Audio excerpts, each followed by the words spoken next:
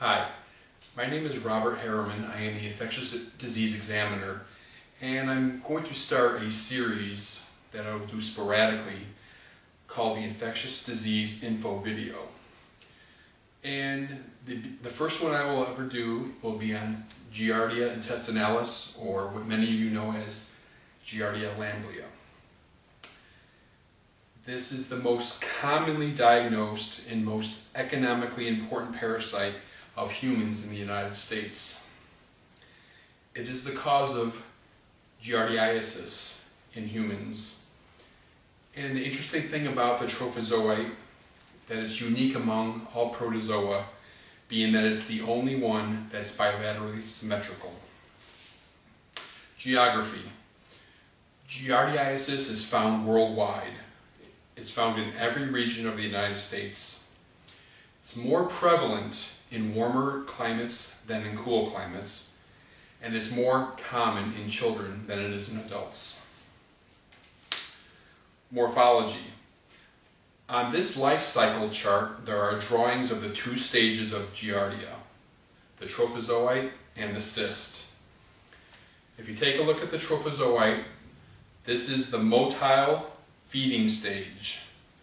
It is pear-shaped, about 12 to 15 microns in length, two nuclei which kind of look like eyeballs, median bodies that kind of look like a smile, 4 pairs of flagella, and a ventral sucking disc which is used to attach to the host mucosal epithelium. The cyst is the infective stage. It is oval or ellipsoid in shape, approximately 10 to 14 microns in length. The mature cyst will have up to 4 nuclei, and the immature cyst will have 2. Median bodies are also present. If we take a look at the life cycle, the cysts are resistant infective forms of the parasite. Both the cysts and the trophs can be seen in the feces as a diagnostic stage. The cysts are very hardy and can survive for months in water. People get infected by ingestion of the cyst by contaminated water, food, or the fecal-oral route, hands to mouth, etc. In the small intestine, the cyst exist, releasing 2 trophozoites.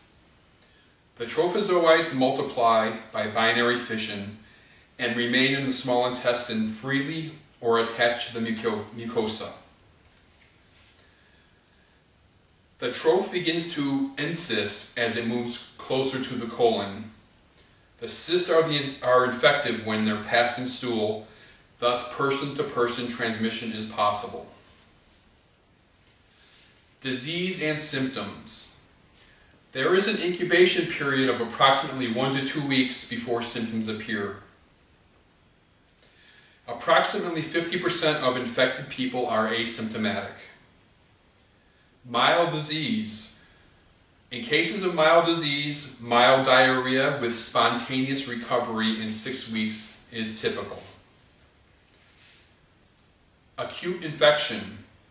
This is characterized by a sudden onset of explosive, foul-smelling, watery diarrhea. There will be no blood or pus in the diarrhea. It's also characterized by intestinal gas, which is also known as purple burp, cramps, nausea, fatigue, and bloating.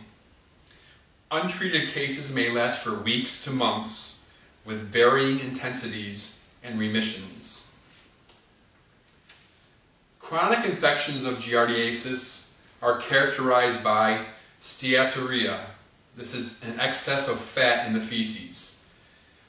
This is caused by the malabsorption of fat because of the attachment of the Giardia. Stools are characteristically greasy, frothy, and they may appear to float. Anorexia, nausea, weight loss, and weakness are common symptoms of chronic infection.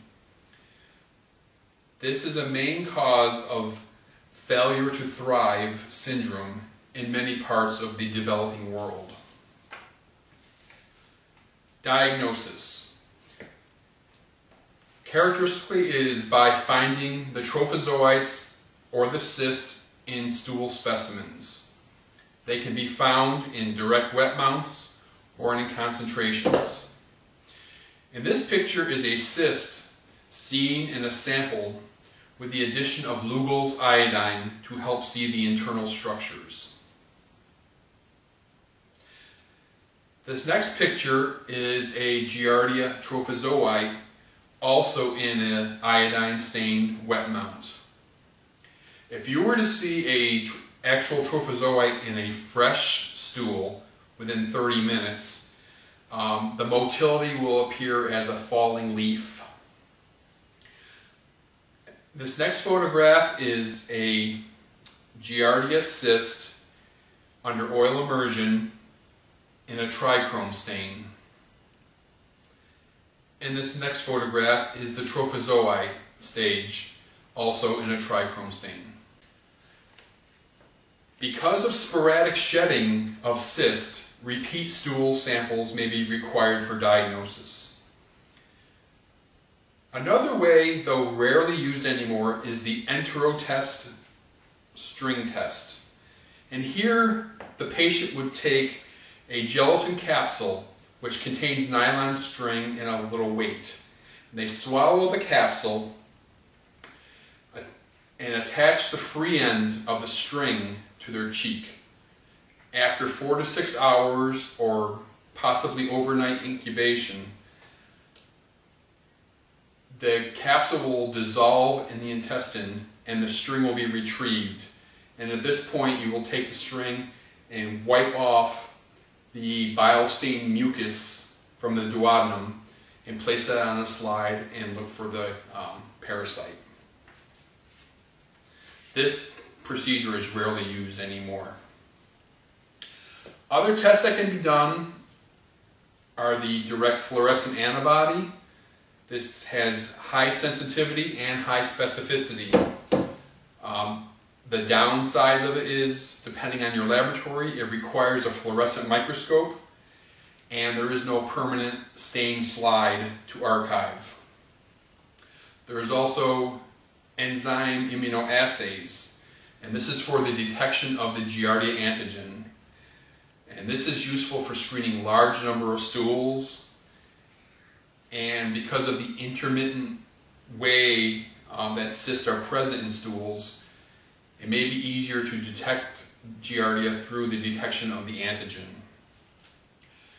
The treatment of Giardia. In the United States, metronidazole is the treatment of choice, also known as Flagyl. Tinidazole is also an option. Epidemiology. Person-to-person fecal-oral route is the most common way of transmission in the United States, particularly in children, daycare centers, for example. The prevalence of daycare children having Giardia is much higher than same-age children that are not in daycare. You can also get Giardia infection via contaminated water or food that was washed with contaminated water. Venereal transmission is also possible through an anal-oral sex route. There are several animal reservoirs that have Giardia. The list is quite long, but a few of them are dogs, cats, raccoons, and probably the one that's implicated most, beavers. And this is particularly true for those that are hikers and backpackers that stop to drink stream water, and down the stream may be a beaver dam and you may get infected with Giardia. Thank you, and this is the conclusion of the first infectious disease Info-Vid.